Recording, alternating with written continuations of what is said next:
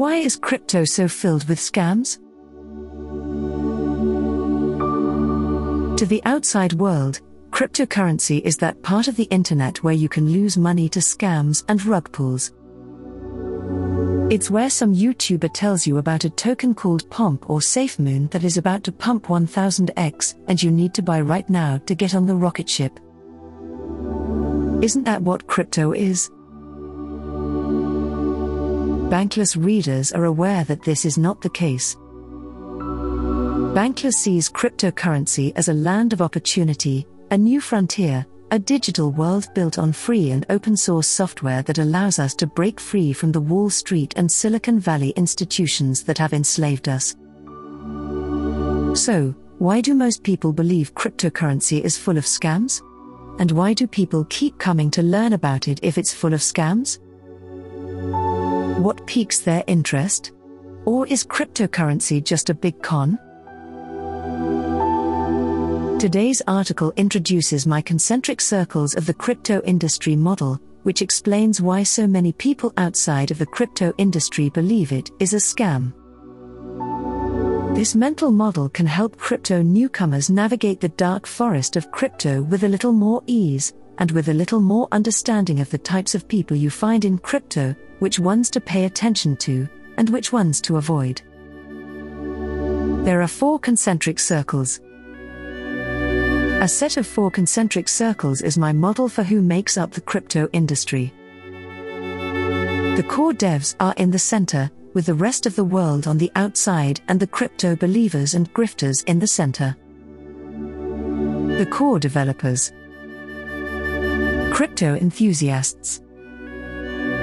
The swindlers. The remainder of the world. Core developers. Let's begin in the middle. The core devs are the architects and philosophers who are constructing this industry from the ground up. They have a thorough understanding of the world's current problems, how cryptography and blockchain technology can help to solve them, and the radical implications for the future. They understand the philosophy, code, and moral good that this technology has the potential to bring to the world. This is what we mean by crypto values. In this circle, you'll find Satoshi Nakamoto, the Bitcoin's anonymous creator, who birthed the Bitcoin blockchain before slowly disappearing into the internet because he knew Bitcoin would be better without a leader. Vitalik Buterin, the creator of Ethereum, is also present. Vitalik is a digital monk, a master of cryptography, philosophy, math, and, of course, crypto economics. Vitalik aspires to create public goods and social systems that benefit the entire world. Even though he is extremely wealthy, he has been known to sleep in hostels and live out of a single backpack in order to avoid consuming more resources than he requires. He is a crypto monk for the modern era. Working as a core dev can be a thankless task. Building open-source software is frequently underappreciated and compensated in proportion to the value it adds to the world. Every day, Bitcoin core developers work to improve Bitcoin. Every week, Ethereum core developers meet in public to discuss what to work on next and what society needs from the foundations they're laying. These people are here because they believe in the mission, see a brighter future ahead, and want to help build it. The core devs are the purists at the heart of the cryptocurrency universe, and their leadership creates the ultimate gravitational pull. These are the revolutionaries with good hearts and sound minds, and they are fighting for a cryptographic power future. And they're all huge nerds in the best way possible. We are here to help them. And they are here to help us. Believers in cryptocurrency. The crypto believers are the next to speak up. These are the users of crypto power. These people believe in the same future that the core devs do, and they live on the foundations that the core devs have laid. However, this circle is not limited to users. Application developers, DAO members, and businesses are all creating interwoven layers of products and services based on these new protocols. Ethereum is a protocol around which we all organize. Apps like Uniswap, Aave, and Maker are built with smart contracts on the Ethereum app layer. Ethereum is used to organize DAOs such as Bankless DAO, Pleasr DAO, and even Constitution DAO. Companies such as venture funds, news agencies, and media companies, such as Bankless, also organize around Ethereum. This circle is populated by locals rather than tourists. These are crypto citizens who are constructing structures in this new frontier, testing products in their early stages, gradually becoming bankless by managing their money and property on crypto rails, and creating new digital identities for themselves. These settlers have come to live in an open and free metaverse that has been built with open source software and the open source ethos. These are people like Rune Christensen, who saw the need for a decentralized dollar and developed the MakerDAO vision. Before DAOs even existed. Now, billions of DAI exist to escape the mismanagement of their government's currency. Or Hayden Adams, who built Uniswap, a public and free asset exchange system, entirely on his own after learning to code and with the help of a $10,000 grant from the Ethereum Foundation. The values built into the base-level protocols by the core devs are expressed in the applications built on top of them at this layer of cryptography. Then there are people like Cami Russo, who lived in Argentina and saw firsthand how the Argentine peso's hyperinflation created demand for crypto-related products. DAI, the crypto-native stablecoin, has seen widespread adoption in Argentina because it is the only tool available to Argentines to avoid 50 to 100% inflation rates. Cami studied journalism and founded the media publication The Defiant after becoming crypto-pilled. Another of my favorite crypto believers is Anthony Sossano. He creates a video in which he informs the world about what has occurred in the Ethereum ecosystem in the last 24 hours. Every single day. This is the layer of cryptocurrency that broadcasts the industry's progress. Because they are focused on building the future, protocol core developers and application builders are not very good at marketing themselves. To accomplish this, the crypto industry relies on the surrounding community. And this surrounding community exists only because we are all here for the same reasons, the belief that cryptocurrency is here to help build a better and more free world. And that it is a necessary step for humanity's future progress. This is the world of cryptocurrency that many people do not see or understand. And one of the main reasons for this is that the crypto grifters keep it separate from the rest of the world. Crypto swindlers. There is an obstacle course between crypto believers and the rest of the world. An asteroid belt of crypto grifters who make it difficult to hear the signal coming from the crypto industry's true spearhead. Grifters are loud, self-aggrandizing, and arrogant. They use polarizing tactics and styles that have proven to be effective in politics. Crypto swindlers aren't stupid, they know there's a lot of money to be made on the crypto frontier. And they're here to take advantage of it. To save money. To take shortcuts and the easy way out. They will sell you fool's gold while stealing your money. Crypto swindlers are the reason crypto has a bad reputation. They're louder and more bombastic than regular cryptocurrency users.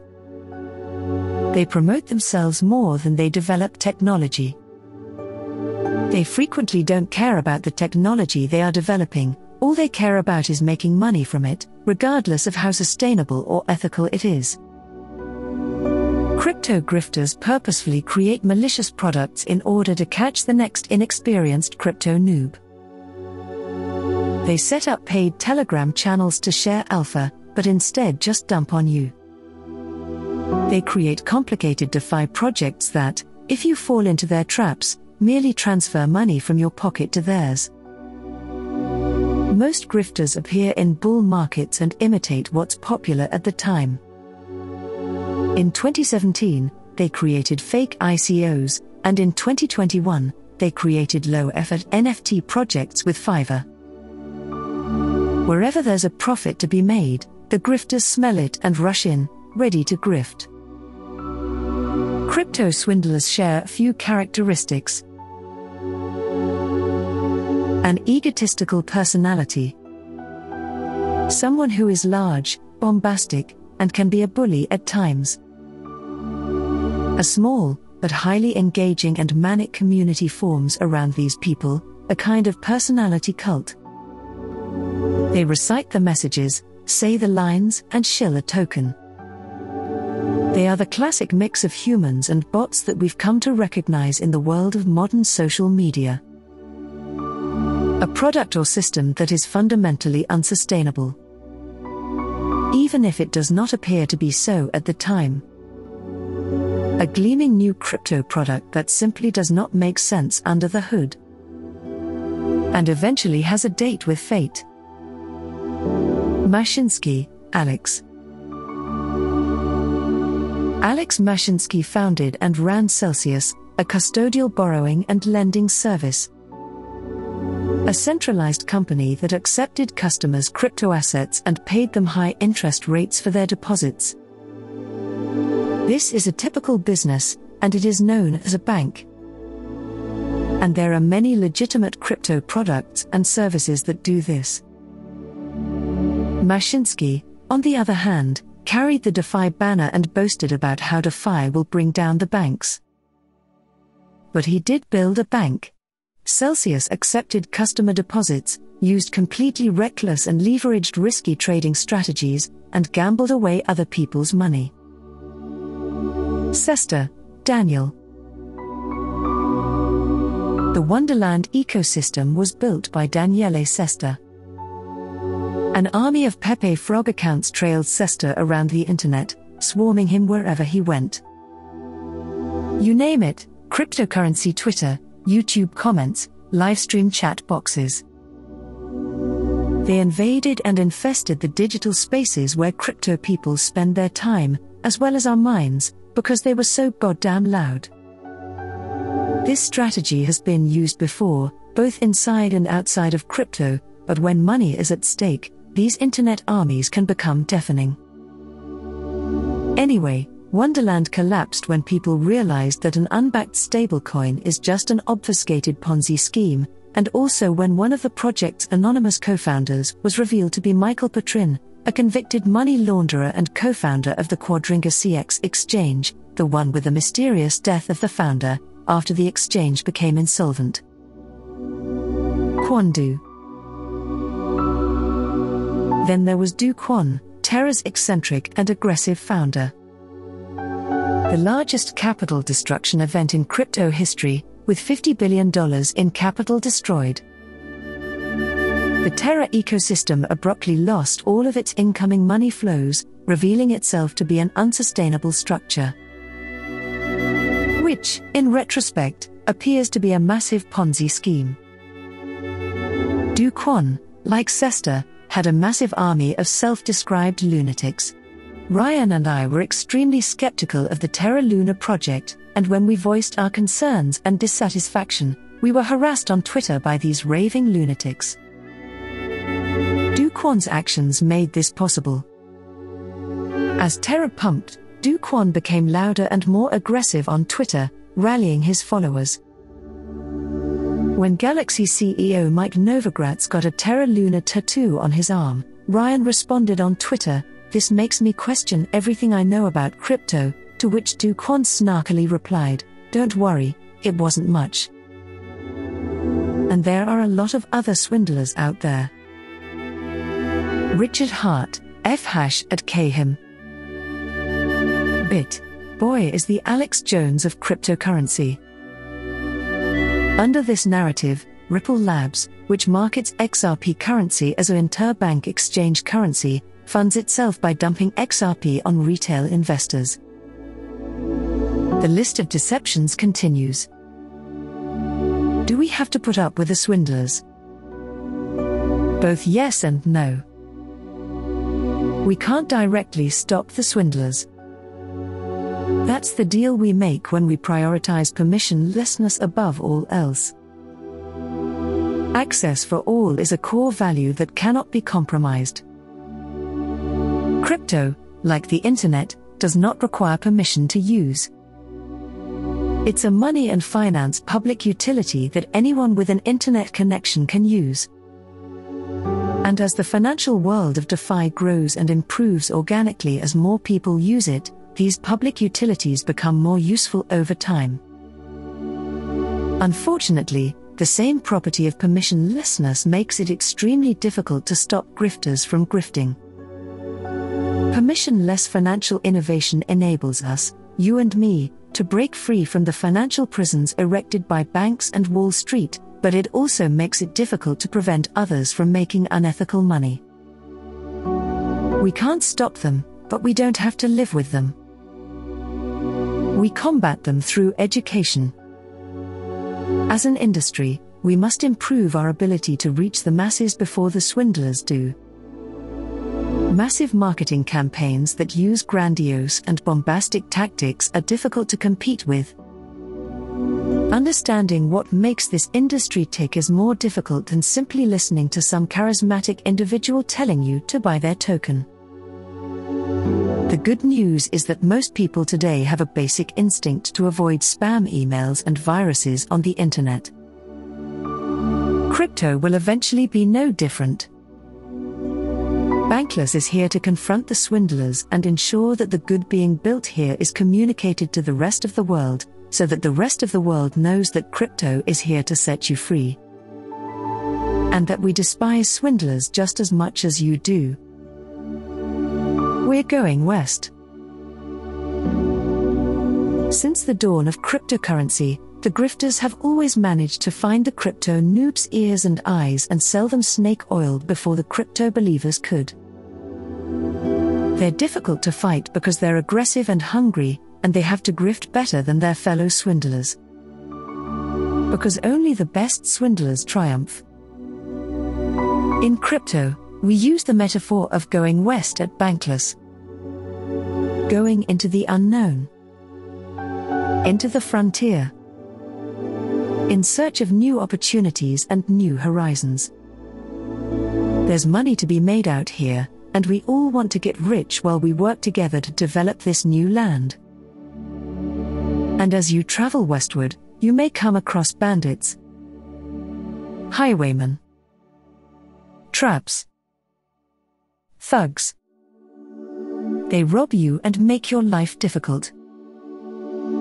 However, if you know how to identify the signals, you can avoid them. The best way to conquer the crypto frontier is to work together. As a whole. That is why we created the Bankless Nation, a collective group of westward moving individuals who have all hitched their wagons together, so that we can teach each other the tricks and tips to making big in crypto while avoiding the traps and scammers.